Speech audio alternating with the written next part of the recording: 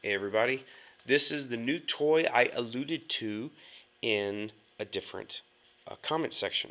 This is an AlphaSmart Pro, and I don't know if you know anything about it.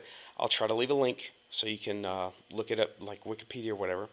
Okay, now what this does is, if you're familiar with a Tandy Model 100, this is very similar, okay? It's got NVRAM, and you type a document of a certain size, I can't remember, and you save it as one of these, right? File 1 through file 8. That's what is on the F keys instead of just F1 through F8, right? So that's what you do. And then if you look over here, you got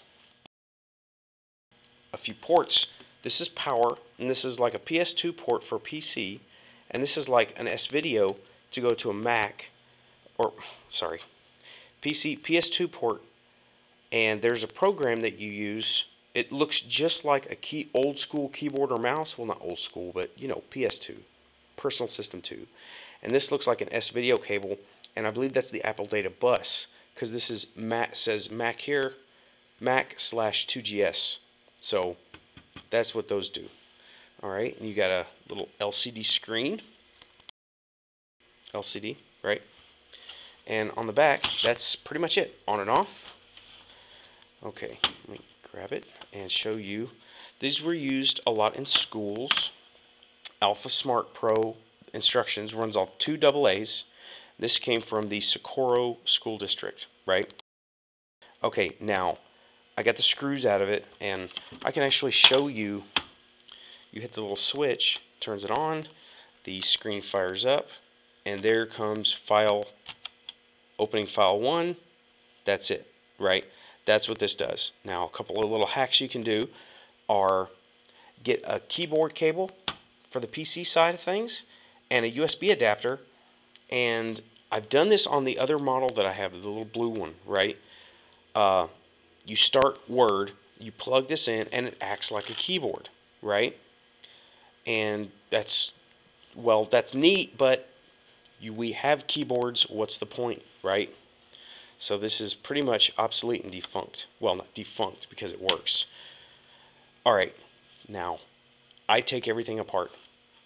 I took this cover off, and the first thing I noticed is how much more populated everything was on this board, right?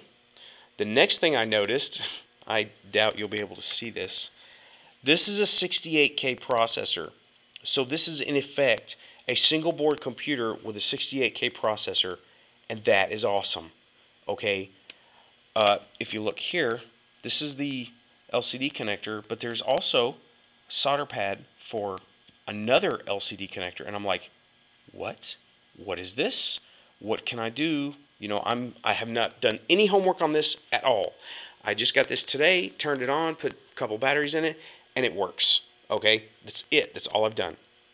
Then I opened it up and I saw 68K. I'll annotate exactly which one it says it is on there. But this is neat because this is the heart of a Genesis, right? And I'm pretty sure this has the same, if not more, RAM than a Genesis. So you see where I'm going with this? Genesis with a keyboard. That's going to be a fun little project. Or maybe an Atari ST clone, you know, portable ST. See, put this back down. I've got a laptop screen in the back room that is like really big compared to this, but that would be cool, wouldn't it? So I'm going to see what I can make this thing do, document it so everybody, because these are dirt cheap. I paid $10 for this, right? And I was quite happy as just this thing, just this keyboard, and I was like, huh, neat toy. Then I saw the 68K in there, and I was like, holy cow, this is a Genesis or an Atari ST, either one. That's cool. Okay, well, I will annotate, keep a lookout. I'll be annotating with part number here and anything else I can think of that's pertinent that I'm forgetting in this video, okay? All right, thanks for watching. Well, let me go ahead and, this is socketed, right? This is AlphaSmart Pro version V2.1.3.